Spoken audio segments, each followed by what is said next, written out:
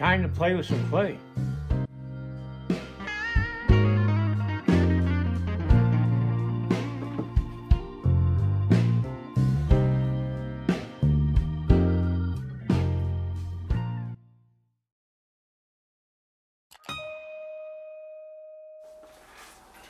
Alright, there's a video that I saw of, I reconstructed a village of 2,000 years ago, during the time of Christ, where there was a shepherd, an actual shepherd, and his staff came up to the bottom of his chin. And there was a hook on it, and it was a natural branch that grew out of the staff that formed a hook, and I'm going to create that right now. I cut the staff that I had down to match nearly the height of his chin, and now I'm going to, oops, what did I just knock over? Oh man, I'm a disaster waiting for something to happen here. Anyway, I'm going to, as soon as I can find my wire. Oh, here we go. I'm going to use this twisted wire that I formed to make an armature out of baling wire, and I'm going to make that into the crook for the staff.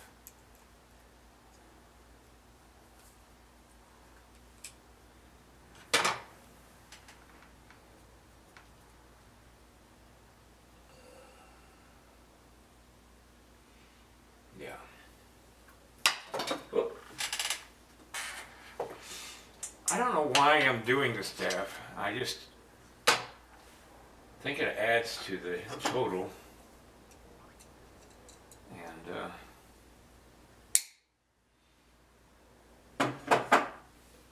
I've gotten a lot of suggestions, a lot of comments, and one gentleman actually said that this is like a Bible study course going on right now. And I guess it could be called that in some respects.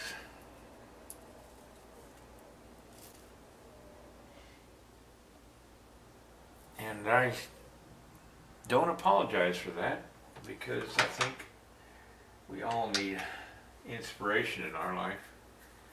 And now I gotta find my electrician's tape. There it is.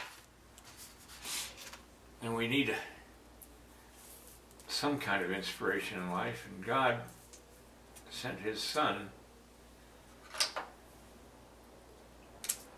to be a sacrificial lamb for our sins. And he deserves the honors that I can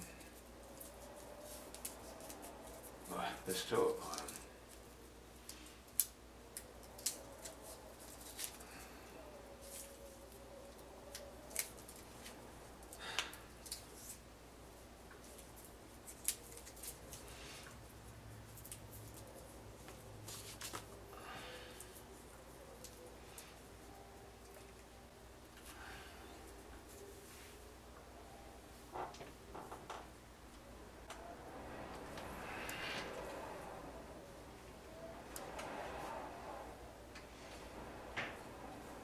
We got a good south wind coming in, and since my windows face south, that's why you can hear the wind.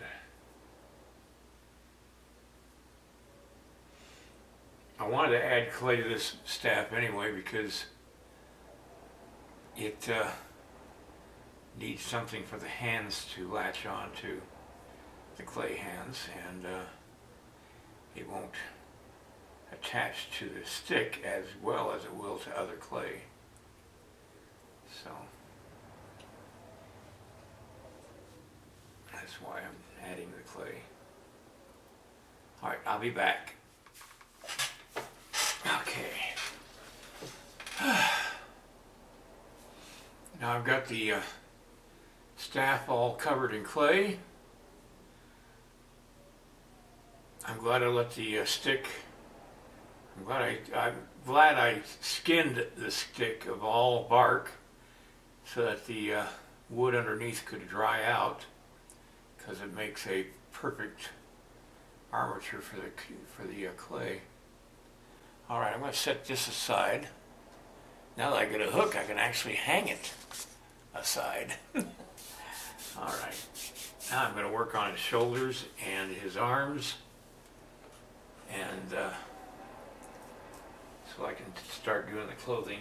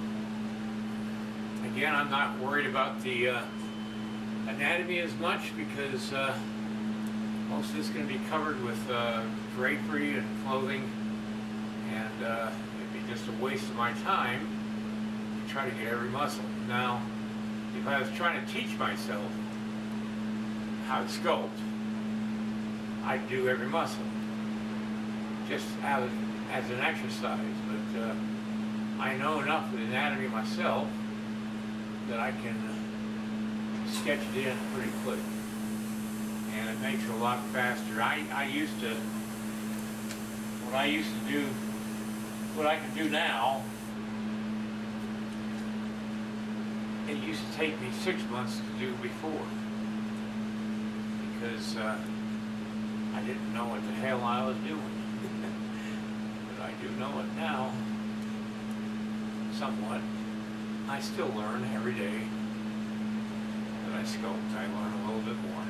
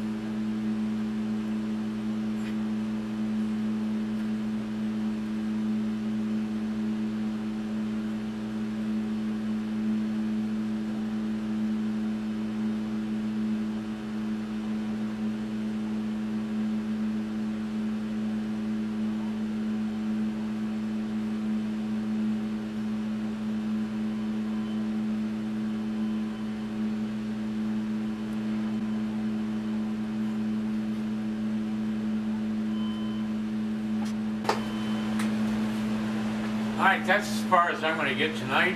I'll work on this tomorrow. Sometime this week, well actually I can't work on it tomorrow. I've got an order for a full set of my DVDs that I've got to get out before Thursday, or by Thursday, so that the client can get it as a Christmas gift to his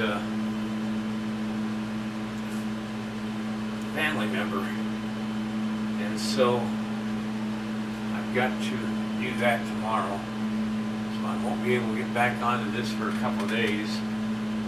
But I got this going pretty good now. I like the way it's looking. I like how soft his neck looks. It's amazing how different it looks now that he has muscles in his shoulders and fleshed in and all that stuff. It's going to look even better when I get the hair on it and all the other stuff that's going to go on it. The hands are in a good position right now, and I'm liking the staff the way it is.